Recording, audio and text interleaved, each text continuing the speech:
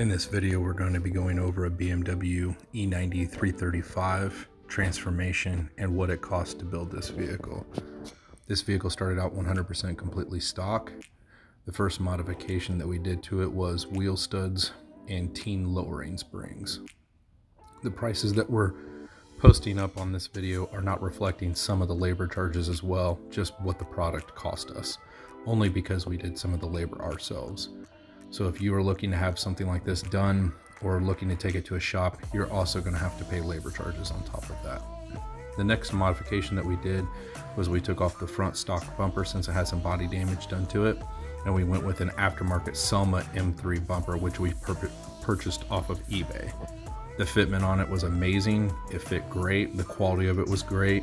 We didn't have to do hardly any body work or any kind of modifications to make it fit. The only modifications we really had to do was the inner wheel tubs. The next modification that we did was the side skirt extensions, which we purchased off eBay as well.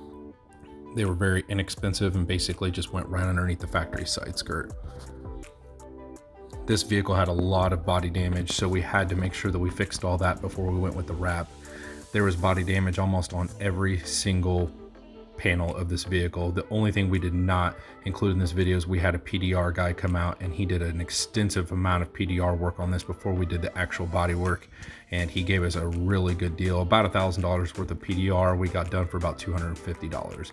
We did not include that in this video only because most cars would not need that amount of extensive work, but the female who owned this car before ourselves, she destroyed pretty much every panel and everything on this car before we got it.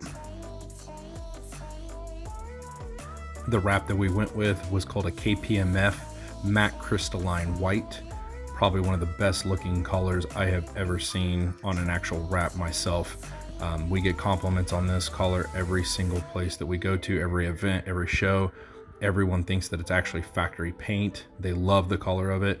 I have to explain to them it is a wrap, but the pearl just hits so nice out in the sun. I mean, it's just a beautiful color. It stays clean easily. It looks clean all the time, even when it has dirt on it, but it is a great material. We actually love KPMF. It's a great brand. We use it on a lot of vehicles. So this is definitely something I would recommend for anybody that's wanting to do a wrap. I would say KPMF is one of the best wrap companies out there. As you can see, there was a lot of work put into doing this vehicle with doing the wrap. Every single part of this vehicle had to be wrapped, including the tail lights, the actual trim, the mirrors, the kidney grills, the roof.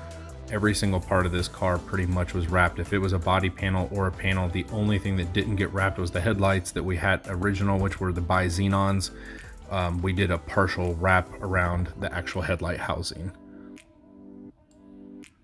If we had more time in this video, we would definitely show a lot of this more in great detail, but this was done about 2 years ago, so a lot of the footage we didn't get. We wanted to cover up the amber in the headlights, so we did that with the white. We also did, like I said, the chrome delete and roof wrap in the satin black. It just makes it look so much more cleaner than having that ugly chrome trim on there.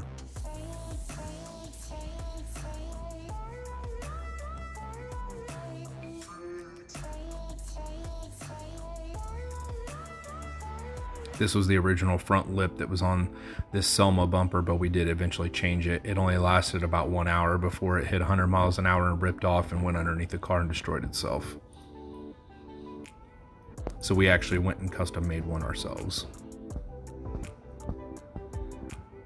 These are the mirrors and the kidney grills that were actually wrapped in carbon fiber wrap. The next step we did was a reflective 3M caliper wrap on all the calipers. The calipers were absolutely disgusting on this car when we got it, so we wanted to wrap them or paint them in a red, but we actually ended up going with a 3M red reflective wrap. We actually took the rear bumper and put black, satin black wrap over it to make it look like it had somewhat of a diffuser on it, just to give it a little more sporty appearance, until we changed out the rear bumper, because we are going to do a M4 or a different style rear bumper on this car. We ended up changing all the brakes and rotors. We didn't go with anything too crazy. We just went with some like OEM replacements, but it was pretty inexpensive. So that's why we did that for the time being, only because of how much money we've already put into this vehicle.